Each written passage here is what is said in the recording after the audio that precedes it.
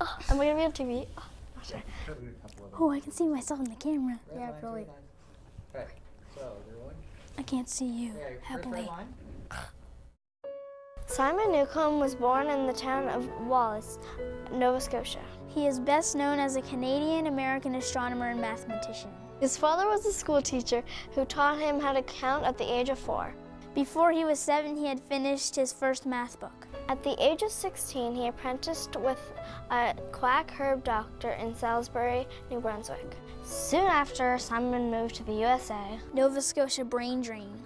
What? Nothing.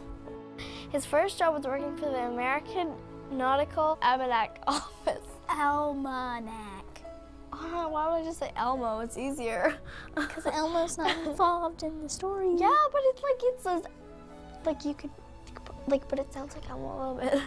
But it looks like Almanac. His first job was working for the American Nautical Almanac office, where he fell in love with astronomy. In 1858, Simon got his Bachelor of Science degree from Harvard University. In 1861, Simon Newcomb worked for the United States Navy on measuring the positions of the planets as an aid to navigation. Radical. For his mathematical work on the motion of the moon, he was awarded the Gold Medal of the Royal Astronomical Society in 1874. Oh my Lord, these big words. You're supposed to be a scientist. Yeah, well, I'm not a very good one. I am.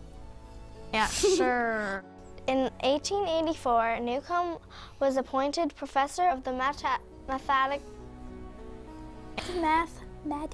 Well, I can't say that. Mr. Camo says it all the time. Yeah, I know, but I'm not Mr. Camo. Okay, gotta do this again. In 1884, Newcomb was appointed professor of mathematics and astronomy at Johns Hopkins University, Baltimore. He spoke French, German, Italian, and Swedish. A science voice. And he wrote a number of popular science books. Newcomb crater on the moon was named after him.